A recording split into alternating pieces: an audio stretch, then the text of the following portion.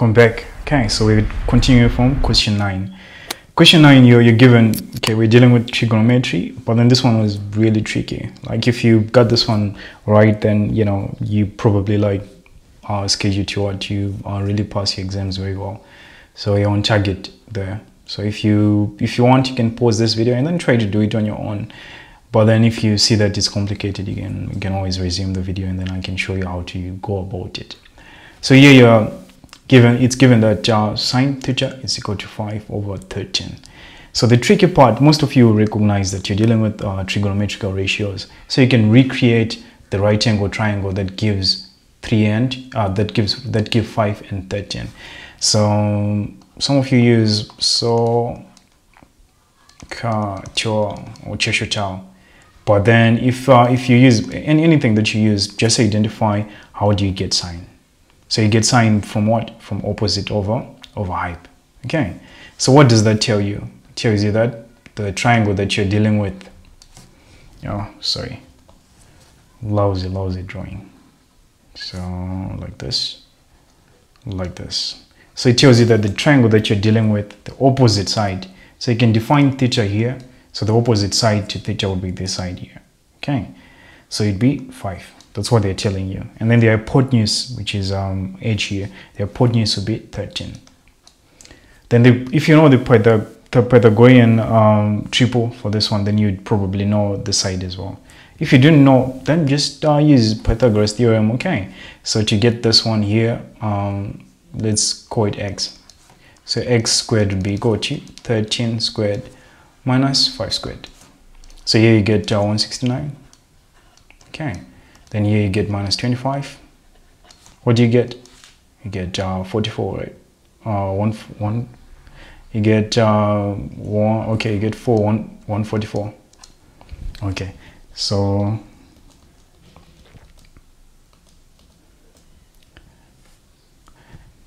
So 169 minus 25. So 169 minus 25, you get 144. Okay, so this is also some form of validation, because if you're getting 144, you actually know that 144 has a square root. Okay, so x is equal to 12 here, the square root.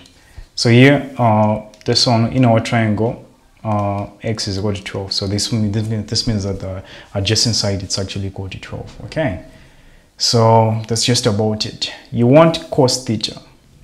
The problem is, let me actually tell you, according to this, you would get cos theta would be adjacent, which is 12, over height, which is 13. So you'd just get 12 over 13. Another rule, another guideline is that sine and the cos, they're always less than 1. Okay, so that's another guideline. So if you're getting 12 over 13, that's good enough.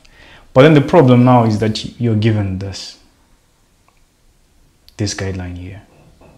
So you're not actually dealing with theta, which is smaller than 90. You're dealing with theta, which is greater than 90. So how do you do that? Okay, so that's the problem now. For cos, you should know that cos is it 180? Say 180 minus theta is equal to negative cos theta, like this. Okay. So this is it. So the cosine of the angle here, which is less than 90, it should be negative the cos of the larger angle there. Okay. So here cos would be equal to adjacent over height, but you actually have to put negative there. Okay, since you are told this range here. So it'd be negative adjacent, which is 12, over height, which is 13. Okay, so this is what you'd get.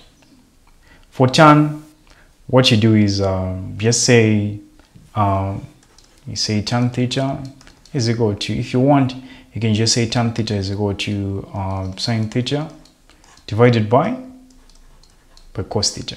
Okay, so you'd actually get sine theta is equal to 5 over 13. So the way that I would advise you is if you're dealing with two fractions, put the divided by as divided by. Okay, so cos theta is equal to what? We got negative 12 over 13 here. So here you can say 5 over 13, this one has to be times, then you get negative 13 over 12 here, then you this one, then you get negative 5 over 12 like this. Okay, so you can actually just use a calculation straight up to actually get your tan from your cos and your sine. Sine doesn't change any sign, so sine of the angle smaller than 90 should be equal to sine of the angle between 90 and 180. Another way to do it is to identify that tan is equal to what? Tan is equal to opposite over adjacent. But then to also recognize that there is a sign change when you're dealing with tan between 90 and 180. So you just put negative, just as we did for cos, and then you'd get negative 5 over 12. Okay, so that's also a faster way of doing it. So let's quickly move to the next part. The next part asks you to state the name of the polygon with rotational symmetry of order 3.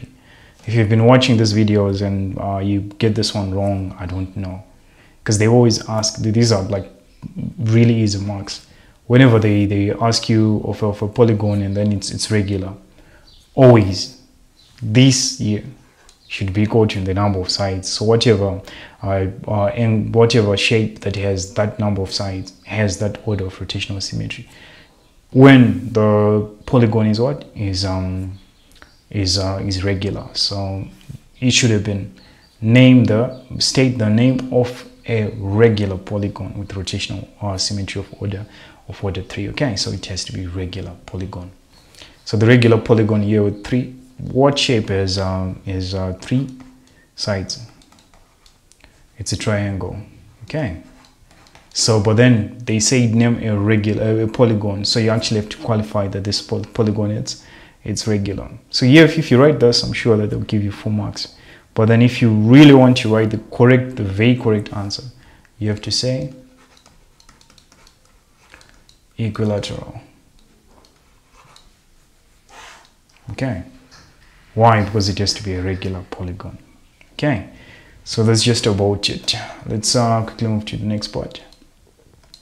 Next part, you're given the density of a certain stone, and it's known and it's this much. And then you're asked to calculate the volume in cubic meters. Okay, so this is important. You want to calculate the volume in cubic meters of a piece of stone with this mass, so 7.5 kgs. Big problem here. The problem is there's a lot of unit conversion that you have to do. Okay, so here what I advise you to do is you can get the answer in cubic centimeters, and then you convert to cubic meters, or you can just get the answer straight up in cubic meters. Okay, so the way that we're going to do it is we're going to convert first our density.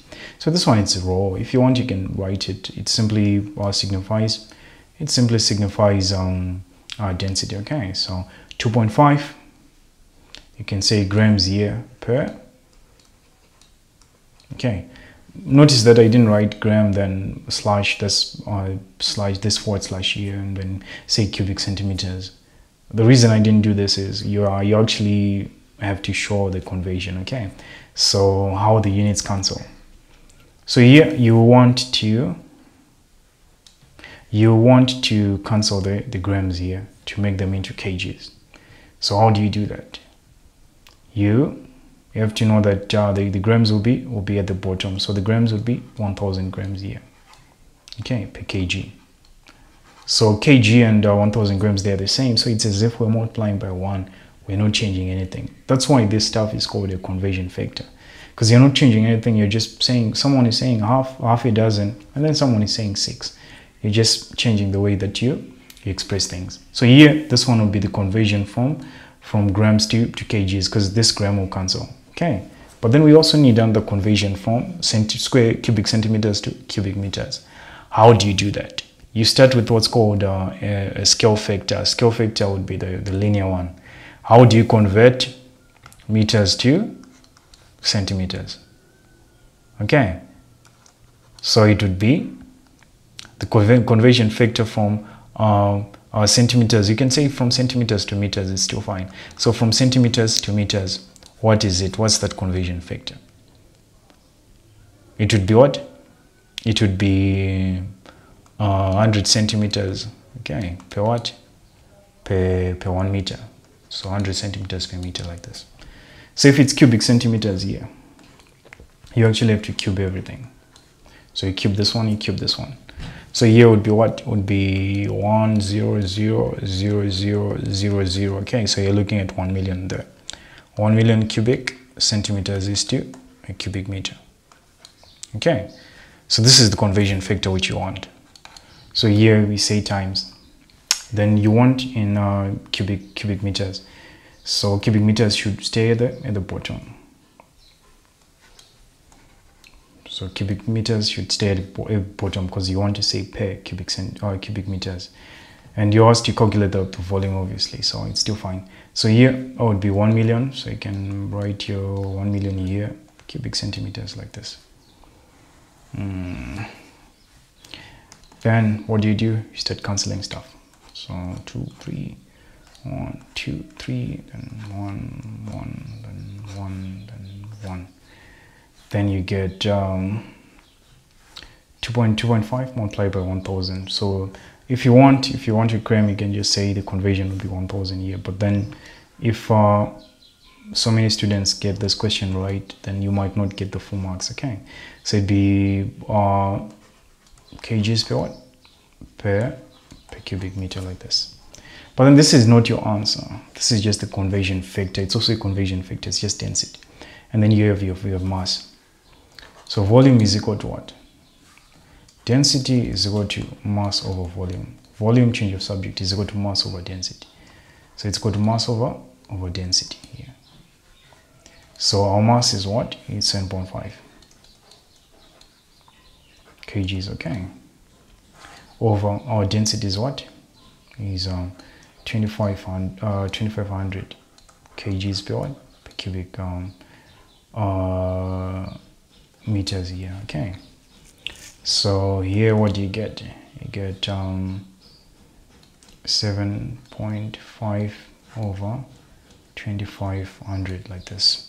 So here you can say 25 into 25, 1 into this, you get 0, 0. Okay, so 100 divided by 100, very good thing.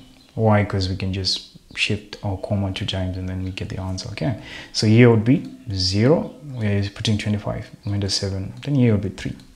So 0.3 divided by 100, what do you get? You get 0. We're now shifting the comma this way 2 times. So it'd be 0.003. Okay, what? That's it. Okay, so this was an interesting question. Thanks so much for sticking around to the end. Make sure you like, share, and subscribe. Yuba out.